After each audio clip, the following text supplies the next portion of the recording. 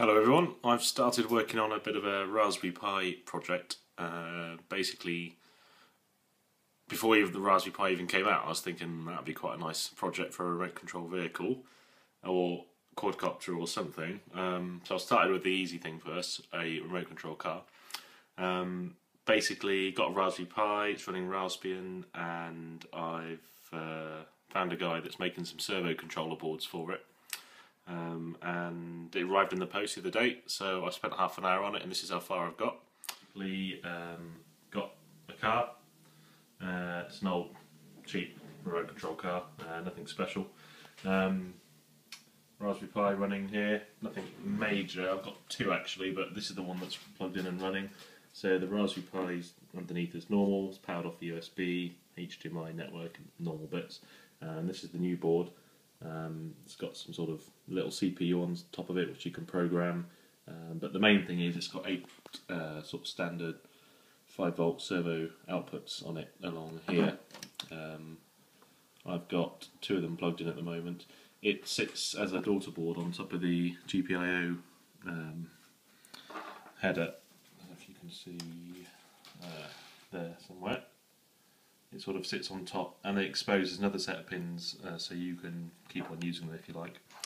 Anyway, so effectively, yeah, remote control car. It's got a battery running just the speed controller for the wheels at the moment.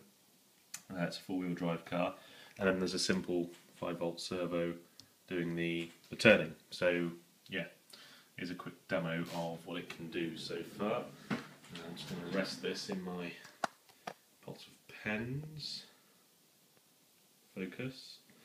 Right, so at the moment I'm echoing serial commands out over to it just on the terminal, but the plan will be to do a bit more. I'll tell you about that in a minute. Effectively, I can control the position of the wheels. This is all the way to the right, and by giving it another command I can tell them to move all the way to the left and back again. And there's also like a servo test program built in.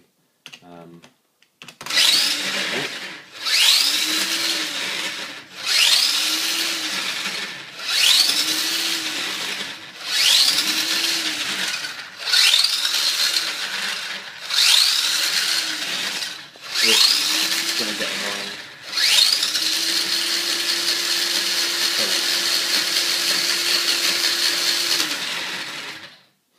What that actually did was run a test program which cycles all the servos between 0 and 100%, or minus 100 and plus 100%.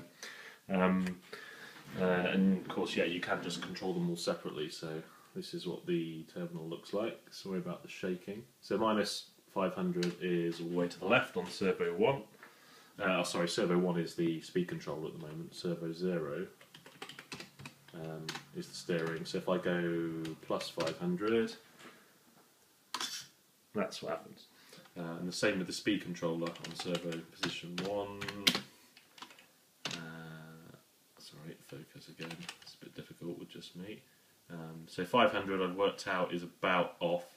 I start incrementing it a bit and do 300. Oh, too much. That's minus 300. And minus 500's off.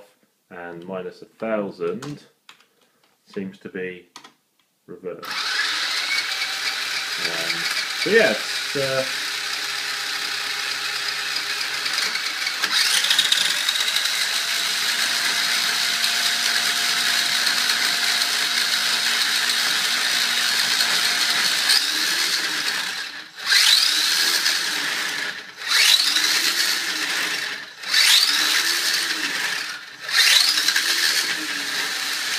got to get all that turned off.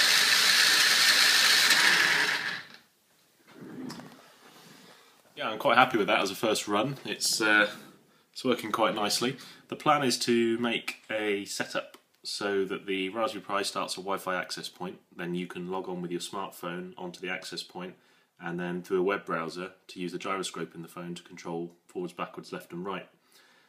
So I need to go away and write the web server now, and I'll come back to you with a part 2 when that's running. And there's a client app that can run on the phone. Yeah, we'll see how that works. So that's how far I've got.